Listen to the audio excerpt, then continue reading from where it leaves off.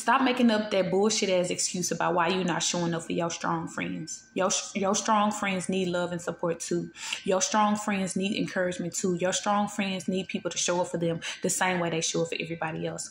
9 times out of 10, if you're the strong friend, or if you have a strong friend, and the type of love and the type of support and encouragement that that friend gives out to you is the exact type of support and love that that friend wants, needs, and expects in return. So stop creating this narrative or this belief that because they're strong, you thought that they didn't need help, or that they didn't want help. I grieve the same way you grieve. My heart can be broken just like yours. I can become depressed just like you. I can be sad and cry real tears just like you. Break that broken ass narrative. But you know what I found out?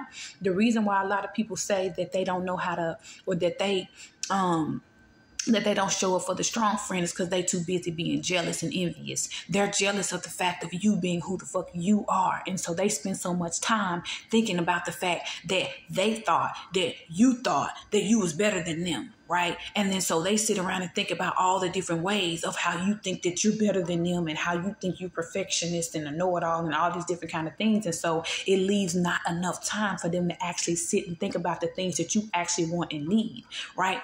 Just like in the show, the miniseries, the final chapters from Best Man Holiday, Harper was going through his divorce with his wife, and his friends showed the fuck up at his goddamn house without fucking question. They brought the table, they brought the cards, they brought the booze to drink, they brought the food, they set everything up without saying not 2 fucking words to that man. And they sat down at the goddamn table and they said, Harp, we need a 4th. And he brought his ragged ass over there and he sat down at the fucking table, and guess what the fuck his other strong ass friends did? They made him laugh and helped him get out of his fucking head and get out of his depression, and helped him to begin to take steps towards moving forward. Stop creating this narrative or this belief that because your friend is strong, then that somehow means that they don't need love or support. Them motherfuckers are human just like you. So bullshit. Get your head out of your fucking ass. Get out of your insecurities. Get out of your intimidations. Get out of your fears, and stop fucking... I'm not even going to speak on that anyway. Listen to me.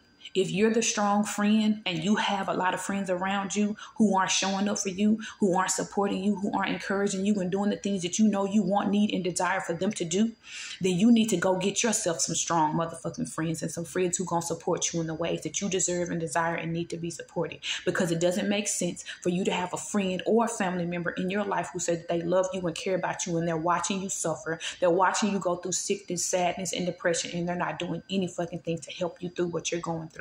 Yes, you may be motherfucking strong, but you're also human, goddammit, period. The strong friends need love too.